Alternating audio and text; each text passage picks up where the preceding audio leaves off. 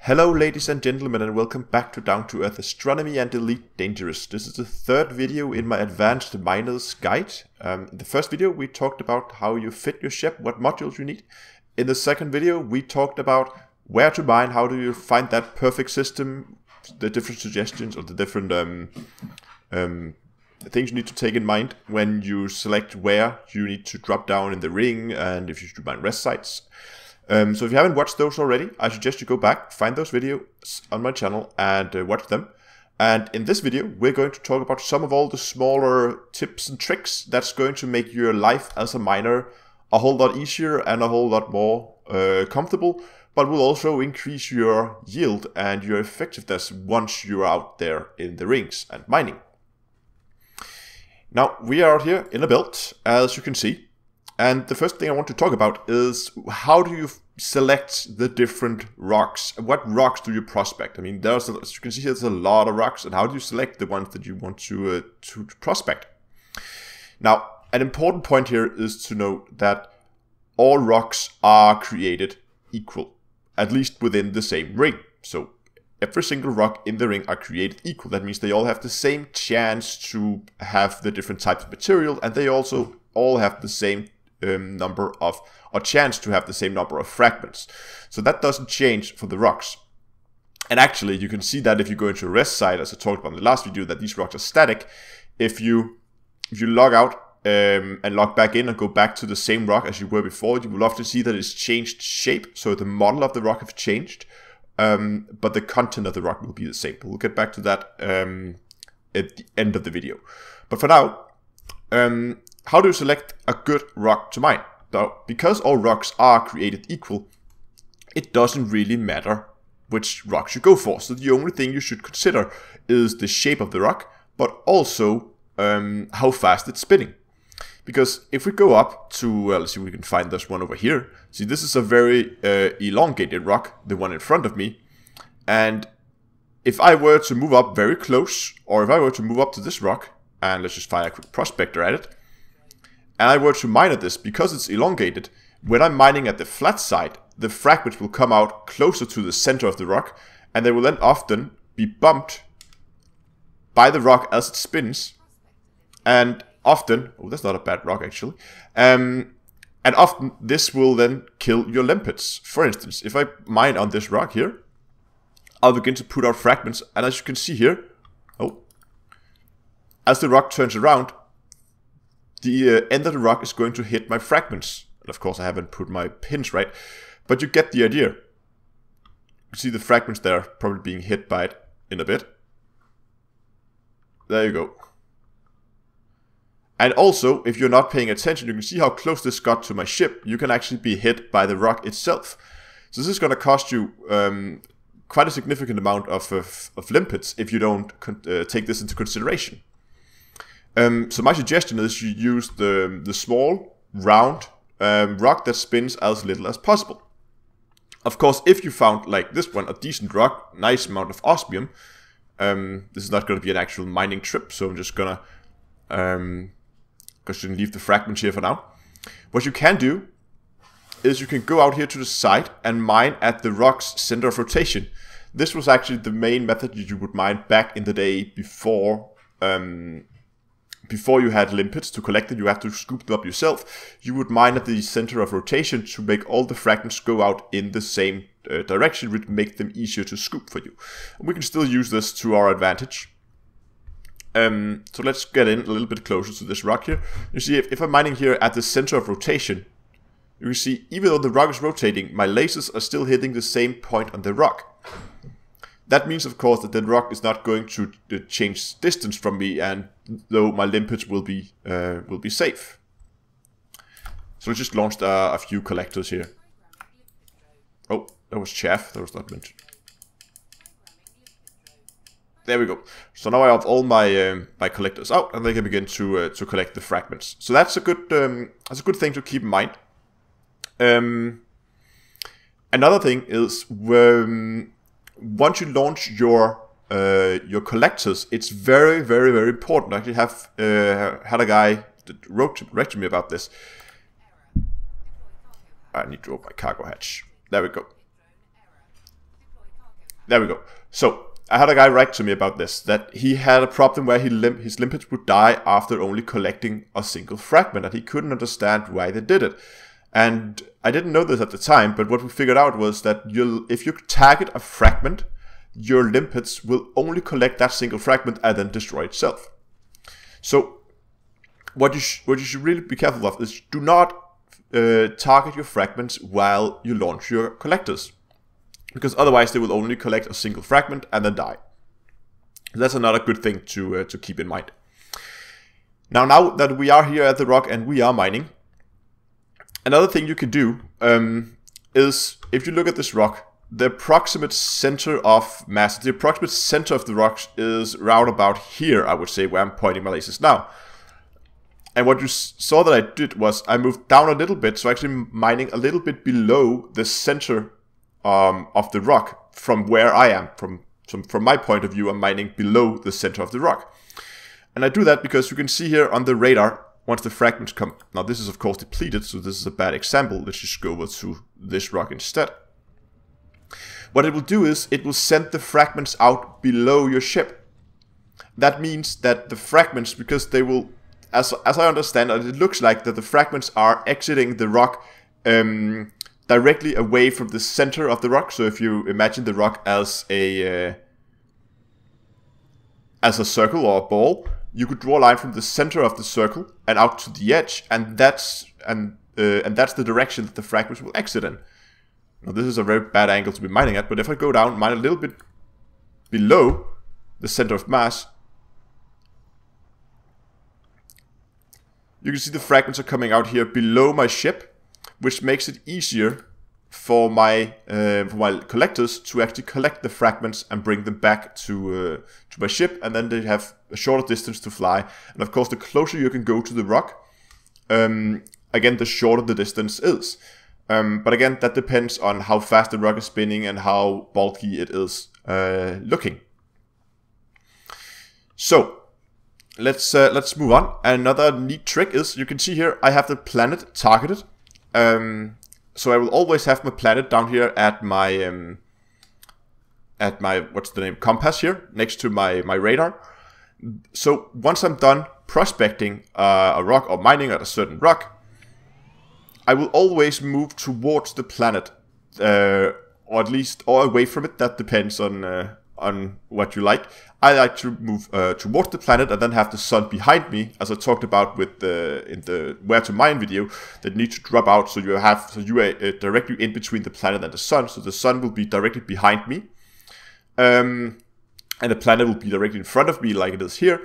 That means that the sun, or the star at the system, is illuminating all the rocks. And it makes it very easy for me to spot the rocks. And also, you often, if the planet is colored, you will have a nice colored background instead of the dark background, which makes the rocks harder to identify. And also, it makes sure that you do not run in circles. If you just target random rocks, what will often happen is you would end up flying around the same area, and you will come back to the same rocks over and over and over again. So to prevent that, you can just keep moving towards the planet, and then you will ensure that you will not be running in circles.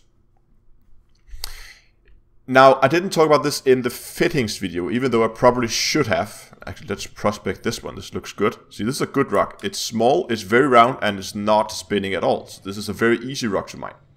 So let's try and prospect that. Now, what I didn't talk about in the fittings video, which I probably should have, is the prospectors here. The higher rating they have, the more fragments you will get from the rock.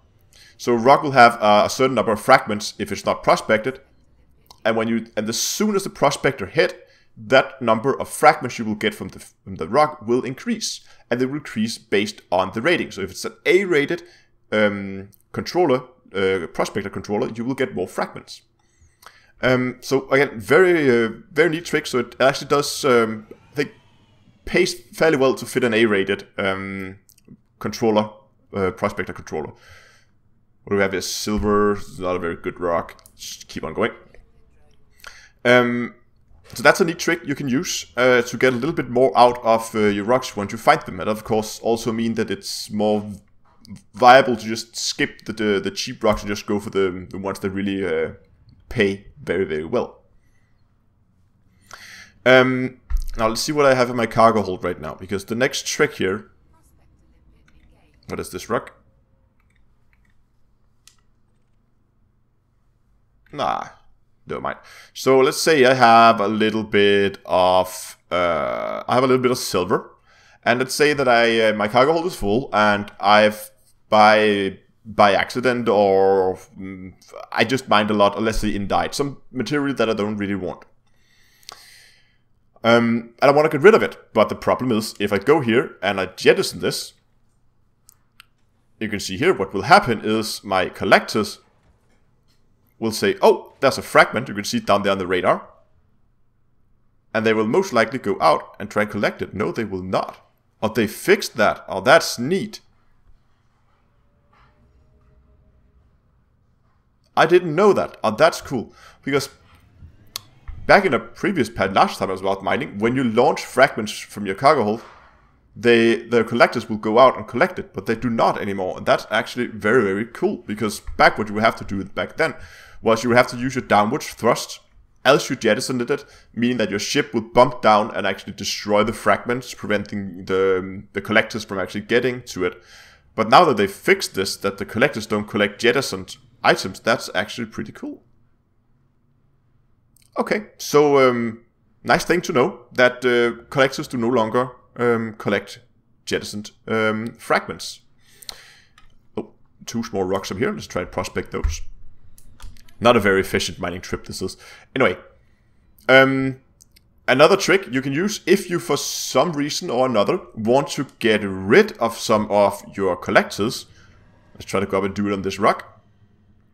Because your collectors will always be hovering just below your ship, you can actually scrape the bottom of your ship across a rock, and that will destroy your limpets. I sometimes used it as in the past before I figured out the downward thrust which would destroy the fragments. If I want to get away from some fragments that I've jettisoned, see how I can scrape across it. And come on.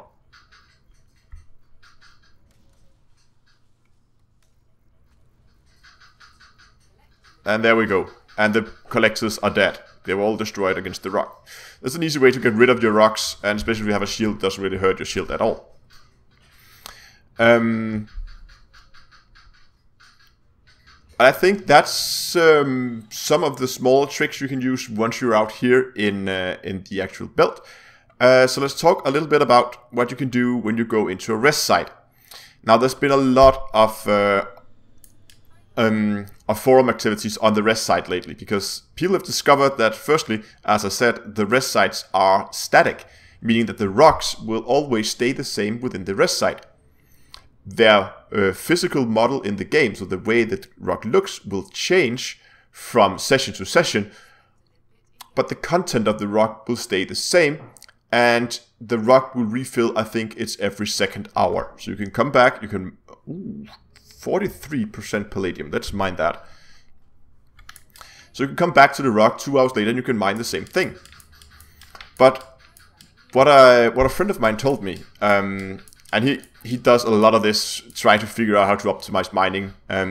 Firstly, if you mine in a gang or a wing, you will get a bonus to the number of fragments you will get. And of course you will also get a bonus to the number of fragments if you go into a rest site, and the more difficult the rest site, the more fragments you will get.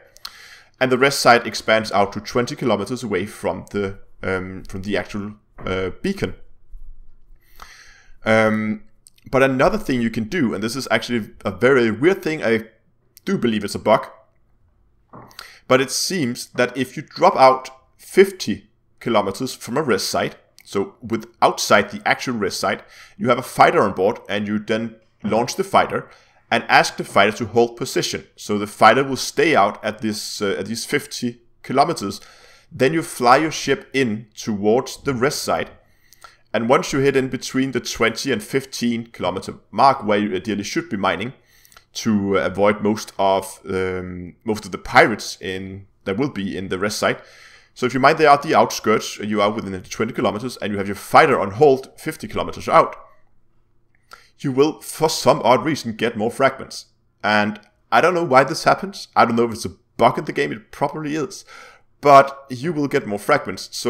But of course, this will also mean that you do not have your fragments for your fighters for protection in case someone gets out and actually engages you. So you will have to rely either on the defense and the weapons of your ship, or the local police that will most likely also be in the rest site. But if you're mining in a hazardous or high resource extraction site, it can be difficult. So that's the thing to keep in mind. But if mining in a wing, and I think you can drop out at 50 kilometers, drop the fighter, ask it to stay where it is, and then move in and mine, you will actually get an increased amount of fragments. And I have seen him getting more than 100 fragments per rock. When I'm mining here, just dropping down in the random location, I normally get round about between 30 and 40 fragments with decent prospector. But getting 100 fragments per rock, that means you can only go for really the most valuable rocks, and it will still make a very good profit, even though you maybe only mine a few fragments each time. Which of course also makes it more viable to do this in a cheap ship, because you don't need that much cargo hold. And then of course, once you're done with all your mining, your cargo hold is nice and full of all the valuable materials that you need. You go back to your station and make sure to check the mission board, because the mission board will often, or in some cases, they will have missions for delivering different materials. And for instance, osmium is very popular in this area I'm in. And sometimes the mission will pay around about 80,000 credits per unit of osmium, which is frankly insane. And also, when actually selling your materials, it can be a very good idea to go into your favorite Elite Dangerous information site. That could be EDDB or whatever site you like to use. Look up the prices on the materials at the local stations in the nearby systems, because sometimes you will have stations buying, for instance, Painite. I've seen stations buy that at 75,000 credits. Where at some stations maybe will only buy it at 40 or 38,000. So you could actually get an, I think, 80% increase in the price for some of your materials just by moving a few jumps, which is definitely worth your time, just going those few extra jumps to get that almost double payment. So make sure, check the database, see where the prices are good, check the mission board at all the stations you're docking at before you sell your materials, because you might be able to get a better price and a little bit of standing with the local factions if you use the mission board. So I think that was about it. If you have any tips and tricks that you think I missed, remember to post them down in the comments down below. If you found anything that I said here useful, give the video a like, subscribe to the channel, and until next time, I will see you guys in space.